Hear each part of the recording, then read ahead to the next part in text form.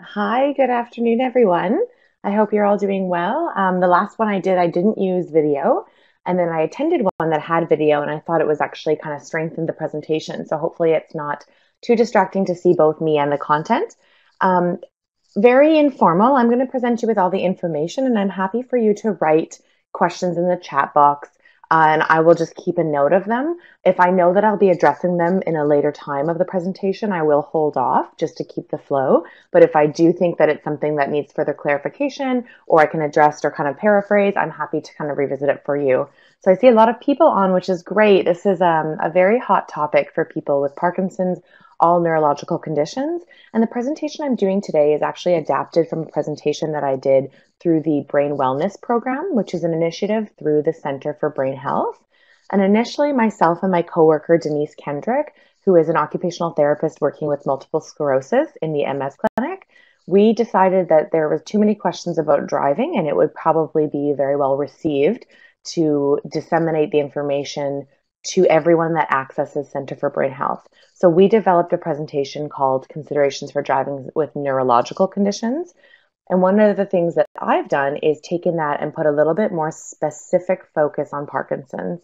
The reason why something like this webinar through PSBC is excellent and very well, appreciated for the clinical standpoint is that often driving gets overlooked. So people are fearful to bring that up with their neurologist. They also don't have very much room in their occupational therapy sessions because often people are referred to occupational therapy for difficulty with function. And that includes getting dressed and bathing and toileting and eating and writing and using the computer. There's lots of different areas of OT management. So driving isn't really a reason we get referred clients, but we play a very pivotal role in being one of the essential disciplines that is required to report if someone has lack of safety, or has some difficulties with driving that we feel would put them at risk. So we do play a role in screening for driver safety and informing the medical team whether it would be advisable to follow through. One of the other things I feel like is very important for occupational therapy is often to educate people on the process. So because it's forever changing and because we are mandated within our scope to notify if we feel someone's unsafe, we do need to keep up with the ever-changing body of knowledge and the ever-changing guidelines through Road Safety BC, who are the governing body for people to obtain and maintain their licensing. So Road Safety BC, I'll get into a bit more. It is the new name for the OSMV, the Operator's Service Motor Vehicle. So Road Safety BC is what we use now. So you'll hear me use that throughout the session. All right, so I think everyone has joined. That was a bit of background about kind of who I am. Just a brief who I am. I work in brain injury populations for 3 days a week, and I work in Parkinson's populations 2 days a week. So I have the neurological across the spectrum, specializing in Parkinson's in the movement disorder clinic at UBC, and doing some research. So we'll get started here.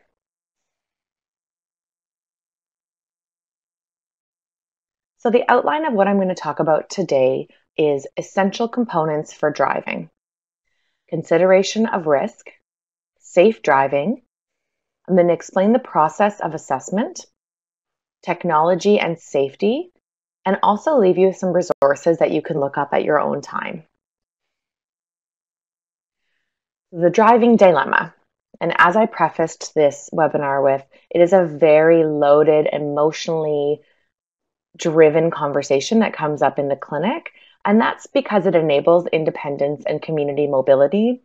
It supports a sense of identity and competence for people. There's a perceived stigma of losing your license. It's important for maintaining quality of life. It's a worry to burden loved ones for transport, and there's lack of confidence in taking transit. Specifically to Parkinson's, there's a big scheduling. A lot of what I do is help people with their scheduling. So if you have very clear on and off states that cycle with your medication, you might not want to get stuck taking transit when you're at risk of being frozen. So there's a lack of confidence in being out in the community if you feel like your medication routine isn't quick enough to get you on and take the bus. So a lot of people I work with don't want to take transit, even if they carry something like a short-acting Sinemet with them, fast-acting, because they feel that it's the stress of timing everything. Like perhaps if they miss a bus to get home, then they've extended past their on state, and there's fear about people managing in the community. Their functional mobility might not be safe past a certain time frame. So people want to retain their license for many reasons, but for Parkinson's, it's also a sense of control over timing. So if you want to be somewhere and you schedule your day for activity for an hour, you know that you can go drive there, you can participate, attend, and then you can leave and not extend past that on window. I'll go through kind of a little bit more around the sense of identity and competence, but I have a feeling I'm preaching to the choir, and many people on the phone are their loved ones of people with Parkinson's or people that have Parkinson's themselves, and they very much identify with the sense of independence. If you're retired, it's a really easy way to get active in the community, and there's lots of barriers with people that feel like they're going to lose their license because they won't be able to access some of the things that bring them joy or maintain their quality of life. So essential components of driving: vision, hearing, cognition, sensation, motor functions, and medications. So I'll go through those very briefly. With vision, obviously it's a sensory input, and there's things like visual acuity that everyone is dependent for everyone to drive safely. Some people have a restriction on their license. So for example, I wear corrective lenses. So I have a restriction that I need to be wearing a corrective lens while driving. So vision is a pretty well-known restriction on a license that many of us on the chat might have today. Hearing is another sensory input. And of course, you can understand that all of these relate to safety. People do drive with hearing loss. So there are ways to compensate for people that have difficulty or hard of hearing. Cognition, we'll go a little bit further into that, but related to Parkinson's specifically, cognition refers to dual task. So being able to safely attend to one aspect, for example, the light, and then being able to divide your attention between something, including potentially reading a road sign. So that's dual task. You have to keep both of those in their forefront because they're both required to safely execute driving. Sensation, a little bit more in other populations when you're looking at people that have altered sensation, and that kind of deals with, do you know where your hand placement is? Do you know where your foot is? Do you have that proprioceptive feedback to know where your body is in the car? Motor function, so that's if you're dealing with a lot of people with Parkinson's that I see have difficulty with rotation in their trunk, and that's very important for, obviously shoulder checking and making sure that you have a good range of vision of the cars around you. A lot of times people with Parkinson's have bradykinesia, which is slowed movement, and that might also impact motor function. So slowed movement impacting reaction time. Also, motor functions can be tremor, so difficulty with placement of hand in space relating to not very refined movements from a tremor disorder, and medications. So medications specifically, what I see most of people with Parkinson's is the on and off states. So around when they're going to go on and how long they have before they go off. So the medication, the proximity of when they take their medication and when they're planning to drive. I'm going to consciously slow down a little bit, so please feel free to write anything in the box. It's all kind of an overview at this time. I will be getting into the nitty-gritty of what the actual process looks like here in BC, but of course, feel free to add anything to the chat window. So visual perceptual component. And as you hear these, I'd like you to think about your own personal identification as a person with Parkinson's driving and what might be something that you struggle with, or what might be something that you feel might be a concern for you with safe driving. So visual perceptual component, this is things like scanning, depth perception, contrast sensitivity, visual acuity, and perception. So for example, this is your ability to observe lines on the road or identify hazards in poor weather or at night.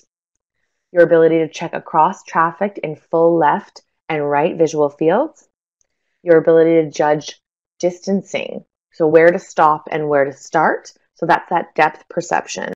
Are you able to look at the light turning and translate that into when you need to actually execute a movement with your leg to get on the gas or brake to stop safely? And your ability to identify hazards and traffic signs. So that's pretty intuitive. Just try to integrate whether you think that's something that might be a challenge for you in your unique process. The physical component. So these are things like coordination, sitting balance, strength, reaction time, and range of motion. So operating a vehicle uses your arms and your legs, and often bilateral, meaning both left and right, regardless of whether it's an automatic or a standard.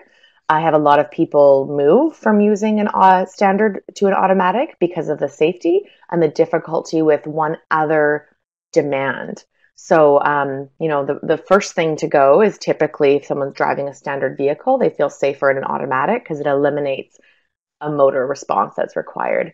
You have to complete hand over hand steering. You need trunk stability for in using your controls and staying positioned when you're driving around corners, for example. Some people have one side more impacted than the other. If there's a big disparity in the strength or weakness, as you turn a corner, you might find yourself following where the corner turns. So quick responses in emergency situations, being able to physically move fast enough to respond to the situation, transferring in and out of a car, and including both getting in and out of a car, but also loading any mobility devices that you might have. So walkers, canes, activator poles, being able to load those and then safely access them to be able to get out of the car, and rotation for shoulder checks and peripheral scanning. So those are the physical components that are specific to Parkinson's that we look for.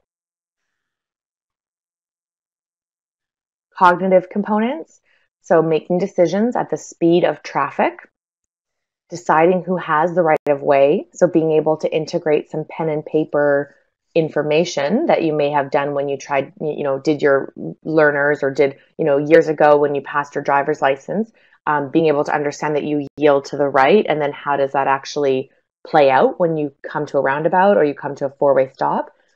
Defensiveness driving to avoid hazards, being able to make in-moment judgments, attending to and shifting between stimuli. And that was the example I introduced around reading a sign, in contrast to also looking at the lights and perceiving what color it is.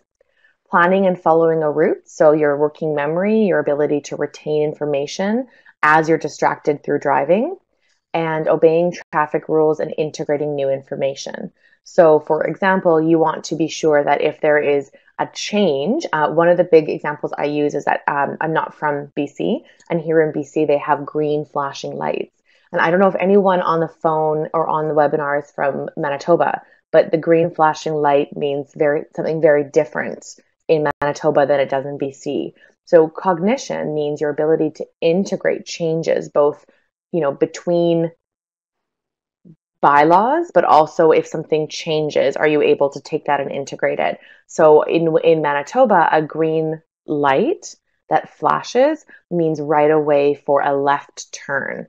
And here in BC, it means it's a pedestrian control, meaning that a pedestrian will touch the button and it will turn to yellow and red because it's controlled by the pedestrian. So there's just a note from Jillian that says we are from Ontario and the green flashing light was something we had to learn too. So those examples, obviously geographically, if you're moving around and there's different signs and stimulus, that's one thing, but also if things get updated or changed, your ability to take that all, integrate it, and then safely drive. Auditory component, so responding to sirens and emergencies, localizing sounds with respect to your position, understanding the meaning of sounds, and that ties into cognition. So hearing something, processing it, and then integrating what it means and what action you need to have. And then feedback to cognitive. For example, some people are quite forgetful and they'll leave their indicator light on post turning if it doesn't automatically click off. Can you hear the indicator clicking and then respond because that's your cue, hey, you forgot to turn off the indicator? Or can you listen to direction assist, and do you have the cognitive capacity to follow the map as laid out by the auditory assist, or is that too distracting and it ends up being compromising safety? So it's very individual as far as what is a strategy that helps and what needs to be eliminated to improve safety. Sensory component, and I did talk a little bit more about this relating to other neurological conditions. That being said, if some people have differentiated weakness left and right, or sometimes early on in Parkinson's disease, it's not bilateral. They're noticed that one side is more impacted than the other. One side either has a high amplitude movement and the other doesn't, or one side has slower movement and rigidity and the other one doesn't, or one side is weaker and the other one isn't. So we're looking at kind of the difference in the inequality between left and right, and then which side you're using as your power hand for steering, which leg you're using to alternate between brake and gas. So that all goes into consideration. Of course, it's a very individualized assessment. So sensory component is also determining pressure for gas and brake, feedback for positioning of hands and feet without looking. I had a client say, well, if I don't know exactly where the foot pedal is because I don't have great sensory in my feet, I can just look. It doesn't necessarily work like that, because if you are taking your eyes off the road enough to look down at your feet, you're compromising your visual input. So we kind of need to figure out a strategy that doesn't decrease your overall safety. And typically there's not a loss in sensory input with a true Parkinson's. So we're not looking necessarily at that so much as usually your sensory system contributes to your positioning of, you can reach down and feel your gear shift. And instead of looking at it and saying, oh, I'm holding it, your brain can make sense of what you're touching through kind of a stereognostic, which means holding something with your vision occluded. You can hold it and make sense of what it is without having to look at it. So we want to make sure you still have that sense of sensory strength. And so, yeah, just reaching for gears and dashboard controls. And I think you very often don't look at your gears if you're putting on your windshield wipers. You don't look at your indicator when you're putting it on. And maybe think through what you do in the car. And if you do, think about why that might be that you're doing that. So often we're not actually using our vision, we're using our sensory input to basically validate our motor movement. So we're moving, finding the indicator, and then when we get hold of it, we're verifying that that's correct by sense of touch versus by vision. So medication considerations, we spoke about symptom fluctuation with dosing. There is a high component of a side effect of visual hallucinations when some people are trying to get used to their medication dose. Some people, that's part of their disease process. So we always have to be mindful of visual hallucinations. There's the token story is someone that is experiencing visual hallucinations and sees maybe a small animal like a rabbit on the side of the road and then responds with moving quickly out of the way of the rabbit. And we need to make sure that that's either if you have a visual hallucination and you understand that that's what it is and you're not just stressed by it and it's not going to change your behavior, it's very different than someone having a visual hallucination and being fearful of it and responding in behavior to it. So of course, if you have those, it doesn't mean you can't drive, of course. It means that's a consideration in your safe driving process. Tone management. So some people are very, very rigid and very slow moving. And then they free up quite a bit depending on which medication they're on. And this one spans across most neurological conditions too. And then sleepiness and sleep attacks. I'm not very familiar with sleep attacks with Parkinson's.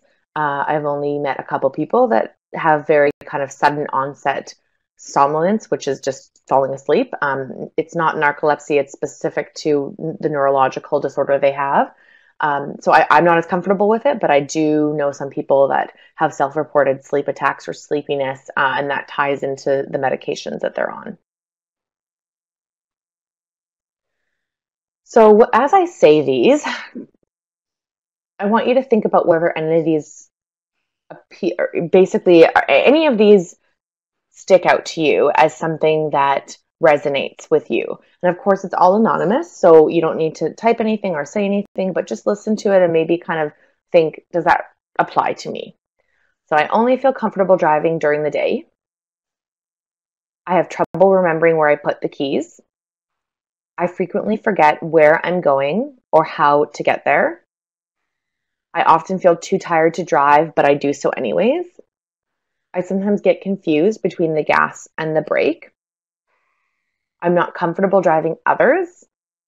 And one of the, non-clinical questions we ask, and it was brought to me by a client that I was seeing in the clinic, is she came in and said, I'm not driving my grandkids anymore. And I didn't impose that. My children have asked me not to drive the grandkids.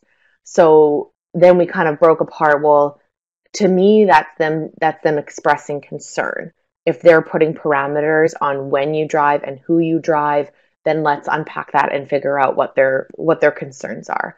So driving others, it might be, driving grandkids at night. It might be driving first thing before your medication takes effect. So it's always it's variable for everyone, but driving others is a kind of a big first flag indicator for people. I have trouble concentrating when the radio or GPS is on. I do not want to discuss driving with my doctor because they'll make me stop. And hopefully that's why there's a big turnout today, because people want to, be educated and be informed and know that it's not as scary as it sounds. The doctors at the clinic are also very, very comfortable with this topic. I've had multiple traffic violations or accidents. My arms and legs don't always listen to what my brain tells them to do behind the wheel. So that's that piece of what we call motor apraxia, which is difficulty in executing a movement as directed by your brain. So you're saying, okay, time to switch your leg over to the brake, and there's either a delay in your body processing that command, or your body hears it pulls your foot off, but it can't figure out to move it over and put it on the brake. So it listens to the command, but it can't complete the task. It doesn't go to completion.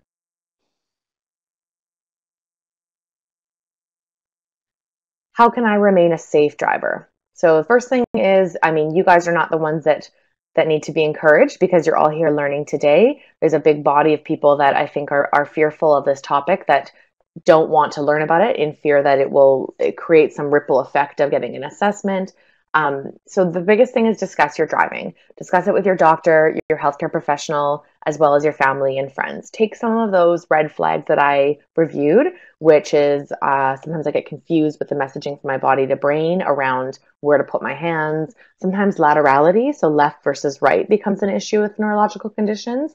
Again, less incidence in Parkinson's, but so you have your dominance left and right, and then you might get confused which one needs to move to put the windshield wipers on, or which one needs to move to put the indicator on. So that's an example of laterality confusion.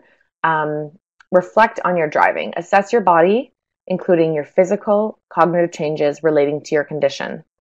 And with Parkinson's, this means throughout the day. So we know that there's huge fluctuations in functional status throughout the day. And you guys are your best experts in knowing how your body moves and how it listens, when it doesn't, and what your higher risk times are. So you'll be asked about, when you reflect on the driving, just be mindful of when you renew your license, you will be asked, have you had a change in your health status? And that is an honors system of you saying, I've been diagnosed with Parkinson's. So again, I don't know if any of you have come across the renewal process. Some clients I work with say, yeah, they asked me and I said, I've got Parkinson's, and nothing came of it. And some people don't know they should disclose, so they don't disclose. It's always in your best interest to disclose. Ask for an assessment. Be safer than sorry. Ask for an assessment if you consider yourself at risk for any of those areas that I mentioned might be a challenge. Be open to options. So stay flexible with options for driving, and work with your family and support systems to make sure you're able to manage access in the community. That goes back to that sense of autonomy and sense of quality of life, and being able to engage in valued activities without having to feel like you're a burden on family for driving. So general, very general. Of course, we can't go into specific for individuals here, but just very general safe driving tips include After walking to the car, rest for a few minutes before driving to manage any physical or cognitive fatigue. So basically, give yourself a moment to reset. Do a check-in before you're driving, asking yourself, how do I feel? For Parkinson's, that might include, when was my last pill? And for those of you that don't have very dramatic on and off states, then this might not apply to you, but it's still really important to think about where you are in your dosing. So do a check-in before driving. Ask yourself, how do I feel? Reduce distractions. So turn off your radio, avoid conversations with passengers, turn off Bluetooth for any calls that might be coming in. Plan your route and look it over if you're going somewhere new. So this is the kind of stop, check in with yourself, develop a plan, develop some problem solving. If you get lost, are you going to pull over? Are you going to wing it? So just kind of get a plan before you start the car and get going. Pull over for a break if you're going longer distances. Ensure you're sitting comfortably and have very good visual access. Bring a family member or friend along for support and feedback. Plan out your day to avoid driving during rush hour and drive during non-peak hours if at all possible. Be aware of your medication routine and how it may impact your ability to drive. And we reviewed the impact that drowsiness and motor control have on your safe driving. Check the weather and make sure the conditions are not a factor in your safety. So those are very general principles that you can start doing today.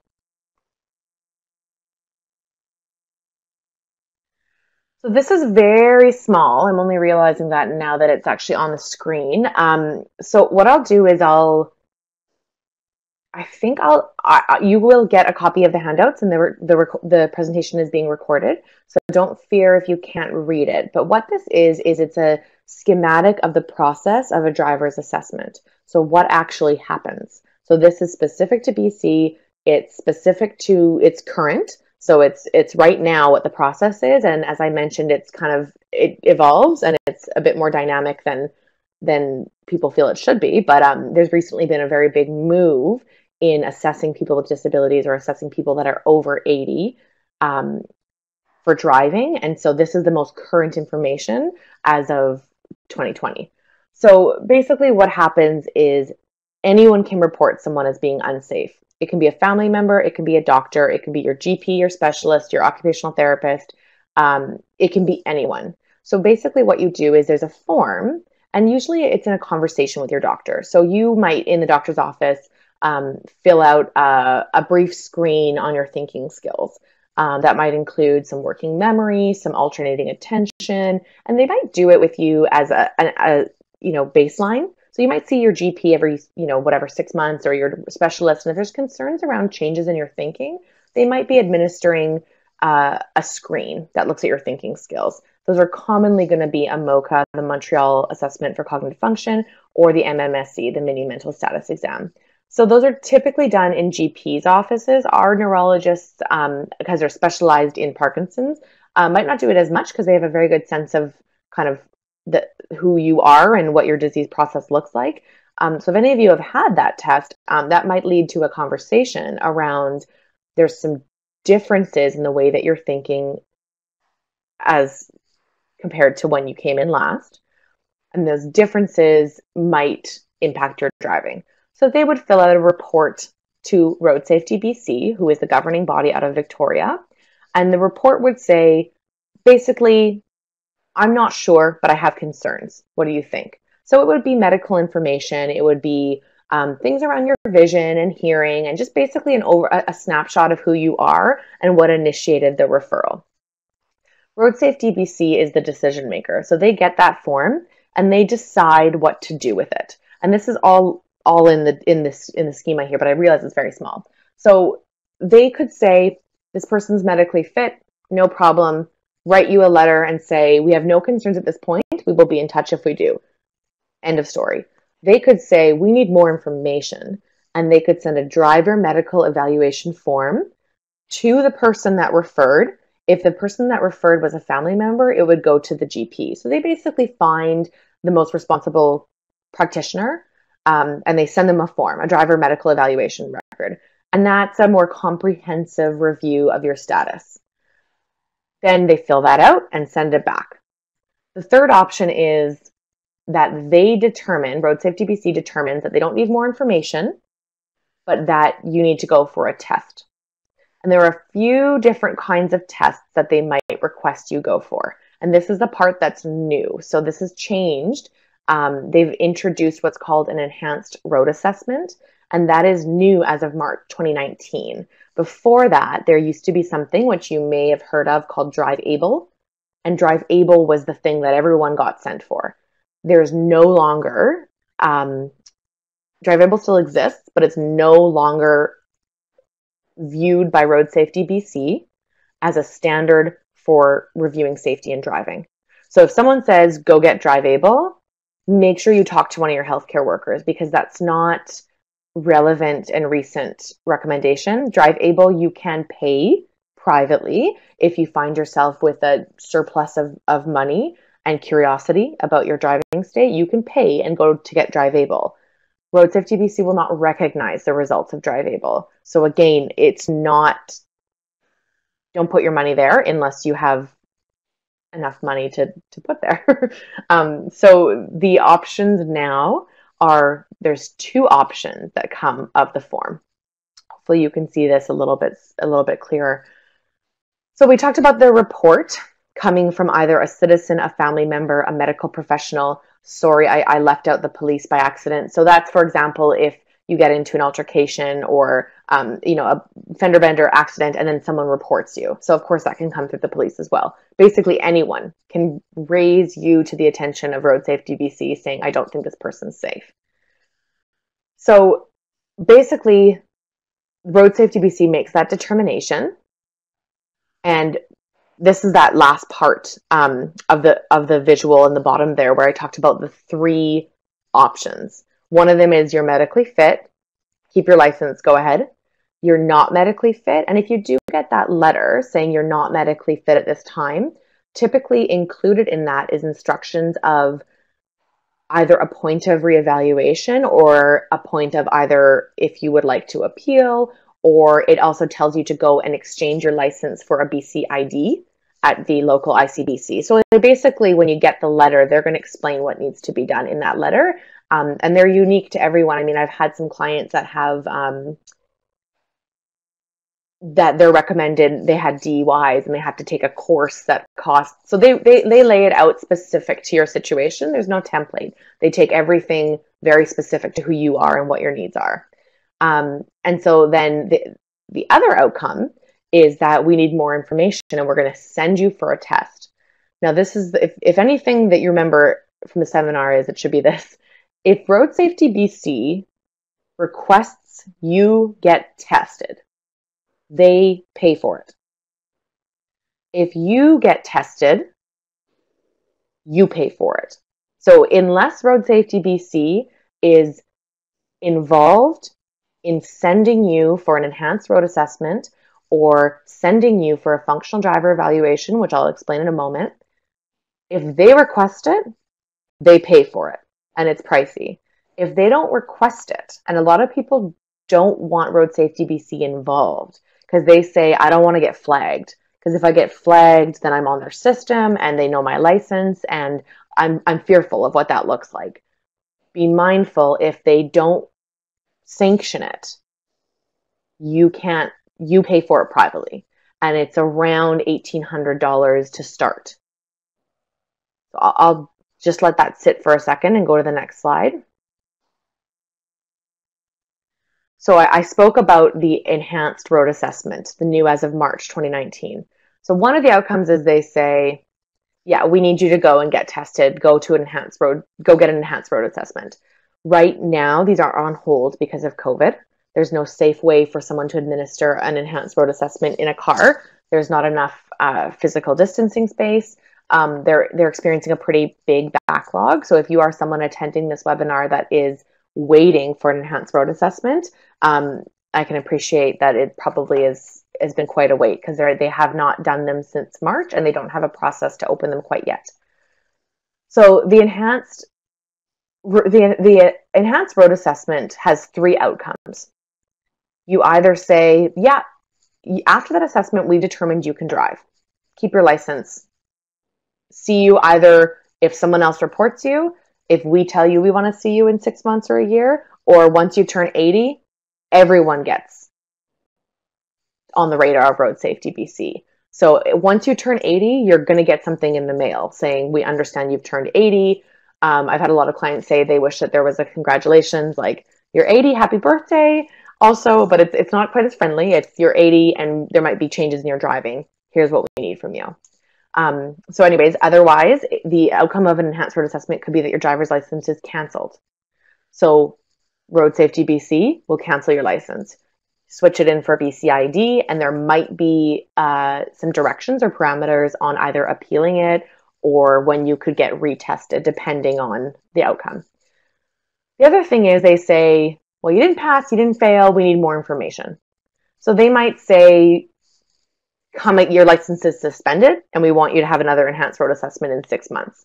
They might say the concern was specific to visual. Please go to a neuro-ophthalmologist and get a visual scanning test. So it's very specific. If they ask for more information, they're really going to target what was a concern raised in the enhanced road assessment. So if they don't send you for an enhanced road assessment, they might also ask for more information. So all of this is going through likely your GP. If you don't have an active GP, it may go through your specialist at the movement disorder clinic. It might go through a neurologist. But I think that one of the things that you should do is think through, do I have a GP that knows me and that will be able to fill out this driver medical evaluation form and answer any questions?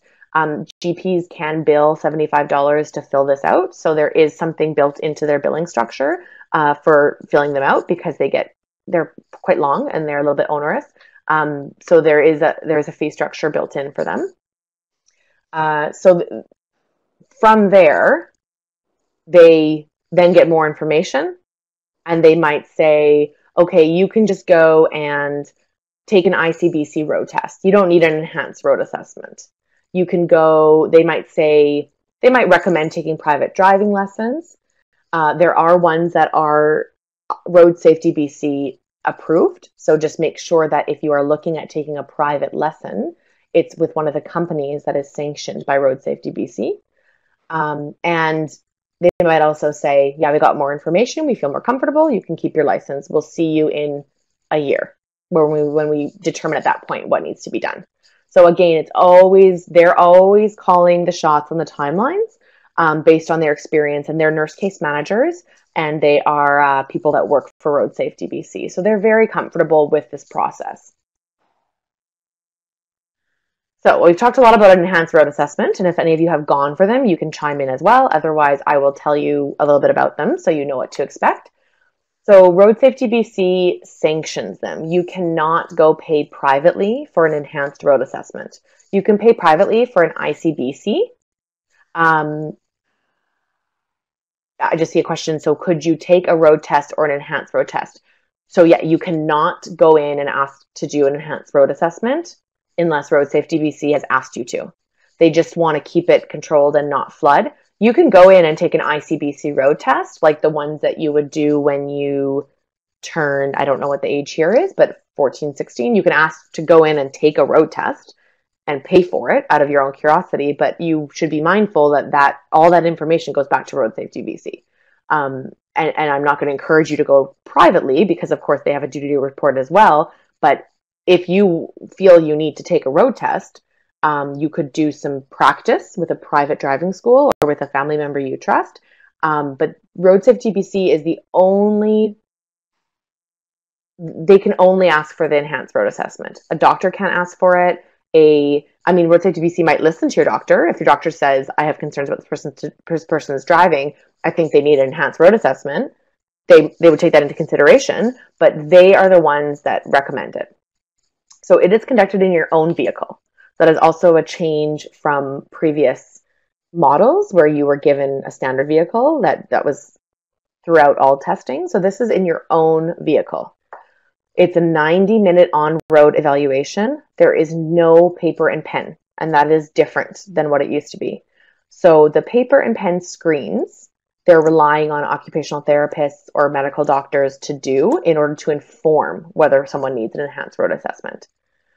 It involves route reversal and driving skills. So there's a cognitive component where in that 90 minutes, it's not all on the road. There's a piece of it that's on the road, and you do need to drive and then reverse the route that you just did. The other thing about it is it's not a secret, and everyone thinks it is, but I put a hyperlink here.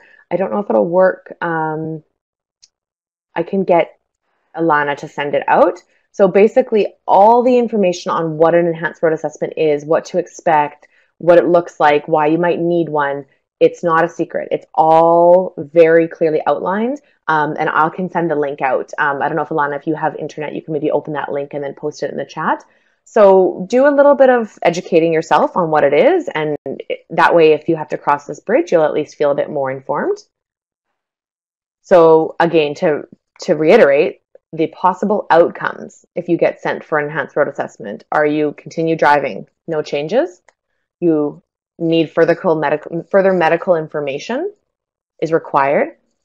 That was the example I used of potentially an ophthalmologist to look at your visual scanning, or, you know, it could be specific to what, oh yeah, sorry, there you go. There's a post right there if everyone wants to just either make note of that. So that's what I was saying is everything's online. You just need to know exactly which site to look at so you can follow that link. The third outcome is that you just continue driving. Switch in your driver's license for a BC ID. The fourth outcome is that you require further assessment through a functional driver evaluation, which I'll explain right now. So what is a functional driver evaluation? It's administered by an occupational therapist or a certified driver rehab specialist. Just to clarify, I'm an occupational therapist, but I'm not certified in doing the functional driver evaluation.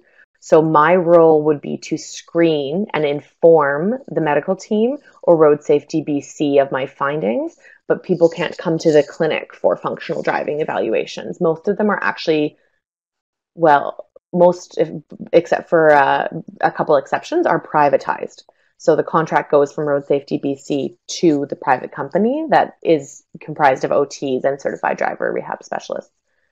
So this is a 1.5 to 3 hour in-office assessment looking at physical, visual, and cognitive abilities. So this is pen and paper. It's more in depth. It's a bit more thorough. And I find as an occupational therapist, I work part-time at GF, as I mentioned.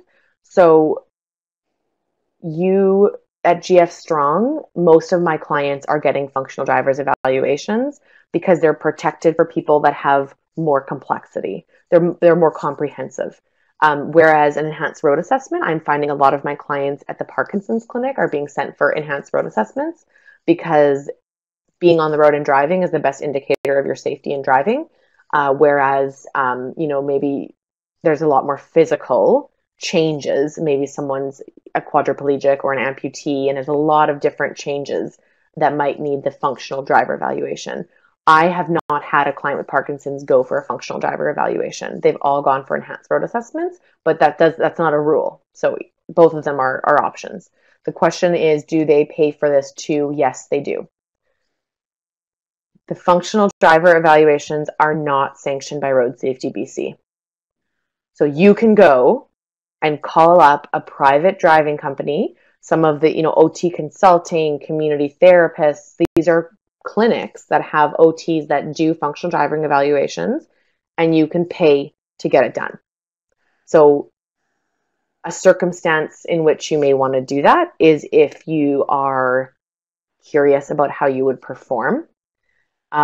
Again, I say let Road Safety BC outline what needs to be done and why.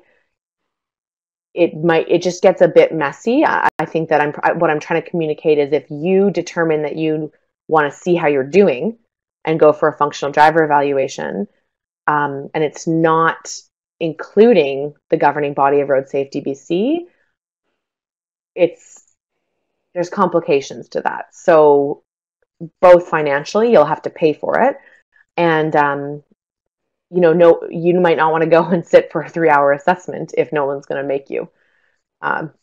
So anyways, there's an in-office component, and there's also a 1-hour on-road assessment with a focus on functional, safe, and practical driving.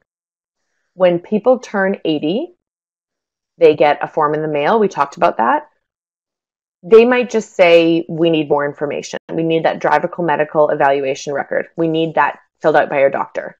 They might say, based on the fact you have Parkinson's and you're 80, we'd like you to go get an enhanced road assessment. They might say, based on the fact you have Parkinson's and you had an enhanced road assessment 2 years ago, and we want you to have a functional driver evaluation. So everyone will be contacted when they're 80, and what that form says when you get contacted when you're 80 might be dependent on what previous exposure you had to Road Safety BC. So again, the outcomes. So continue to drive, no changes. Rehabilitation is required to drive with potentially any modifications or modifications to your vehicle or habits or feedback. You might have to do like 3 or 4 rehabilitation sessions. Those are not covered by Road Safety BC, and those are going to be about $120 an hour. So again, if they ask you to go do the assessment, our advice is let them outline what needs to be done, let them secure the funding for it, and then see where you go from there. I'm not sure about Parkinson Society BC, but there are some other funders through, WorkSafe BC or Extended Medical, or there are some other funders that might cover those rehabilitation sessions. And they would probably be with an occupational therapist or a certified driver specialist. And again, the third outcome, as always, is discontinue driving and trade in your BC driver's license for a BC ID. So what are adaptive automobile equipment? What are some examples?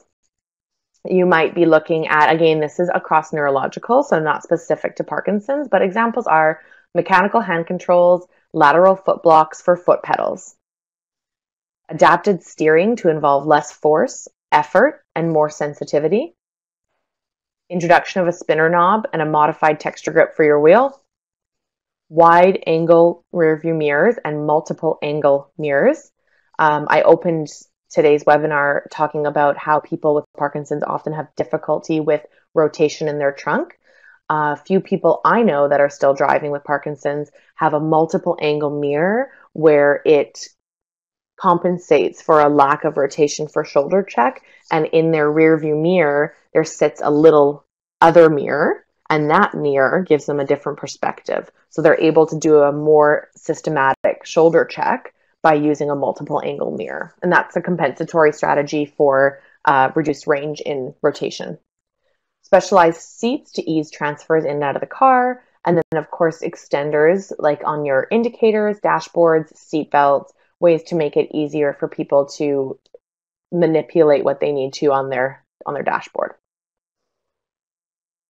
So technology and safety, one thing just to mention is, this is not a recommendation, but there are a lot of different new types of technology that both decrease your insurance and offer you a little bit more safety. So there's things that offer, drowsy drive, where if they sense that the driver is veering to left or right, they will alert a sound or a vibration. There's lane departure signals. There's smart headlights that turn on and off as the time of day changes. And that just takes away the load of you having to do it on your own. There's reverse monitoring, of course, backup cameras, blind spot warnings. So all sorts of beeps and bells and whistles. There's forward collision, so there's automatic braking. There's assist for parking. And then there's also, where you're sitting and the car in front of you goes, there's an alert to say time for you to go. So there are lots of things that can compensate. And these are market. These are not made for people with disabilities. These are just new technologies that have come out in cars. They do impact your insurance. And some people think, at this point, I feel less safe than I did 5 years ago. What of these might be worth me investing in with my family? Like, is it worth looking at a rear view camera because it reduces the demand for rotational shoulder checking when I'm reversing? So any caregivers on the line today, specifically for you, is understand that this is a very sensitive topic and it's sensitive information, and feedback or input or direction from the right person makes a huge difference. observe their driving over time to understand their changes in their driving ability. So you guys know best. We're getting you at a snapshot in time. So someone that's with you might see trends. They drive less at night. They don't want to drive, they take back roads. They never make left turns. That you might see those habits and be able to track them better than us. Look for a pattern of warning signs and an increase in the frequency of occurrences. Support in decision making. So how much, some people, it's very simple, like thinking about alternate modes of transportation and thinking about maybe the benefit of not having to maintain a car, not having to deal with traffic. How much money could you save if you didn't have to pay insurance? So, all those things are personal decisions that we recommend that you speak about with your family. Also support them in problem solving. So explores ways that the partner can remain engaged in life's activities. So maybe it's a modified bike that you can use to go safely in your community. I have a few clients that have an A-linker, which is they use it all the time to get to and from places that are close to them, and then they don't feel that reliance to ask someone to drive them. There's all sorts of ride shares, of course, with COVID, not recommended for closed spaces, but pre-COVID and eventually at some point post-COVID, ride shares like Uber and Lyft, those are options too. Of course, taxis, transit.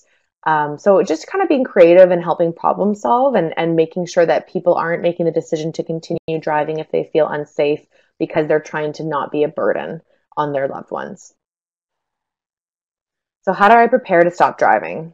Practice using transit. If you've got, right now, of course, with caution, find ways to reduce your need to drive. So think about ways that you can look at why you drive and can any of those be eliminated that might actually impact you in a positive way. So grocery delivery, seek support from family and friends, register for Handy Dart. If you don't know what that is, I can explain that. If you do know what that is and you already have it, it's just a door-to-door service. It has its limitations in that you get picked up in a window and they pick up a bunch of clients in the same geographic area. So sometimes you can get picked up and then have to pick up 5 more people. And then, so it's not the most direct route, but it definitely is very safe for people that are using mobility devices, and you can bring someone on with you. So like I spoke about Uber, Lyft, and other rideshare programs, research alternative methods of transportation, and explore whether walking, biking, or integrating an activity into your day is something that you might be willing to do or feel capable of doing. So I put here a bunch of resources, and I know we've got about 5 minutes left, so I don't want to open any of the materials for us to review, but I do want to just say that once they're provided with you, I do recommend opening some of these resources. If you get a PDF, you will not be able to click on the link, so maybe I can talk to Alana about that after, just making sure. There's specific resources here on Parkinson's and driving. There's dexterity in driving, the same difficulty you have opening your wallet and getting money for the cashier, or, doing the buttons on your shirt. That's the same dexterity that you need for some driving tasks. So if you're struggling with some dexterity, there's some resources there for that. There's checklists on Am I a Safe Driver? So it reviews some of the stuff that I mentioned of do I feel like I'm restricting my driving during certain times? And there's information from CAA, and there's alternate transit information. And of course, the enhanced road assessment, as it's relatively new, is explained in the link there as well. So I just want to say thank you very much. It's a very heavy topic, and I feel like that was probably a long hour for some of you. So I apologize if I spoke fast or if not all of it was very clear, but hopefully you leave feeling a little bit more empowered about the driving process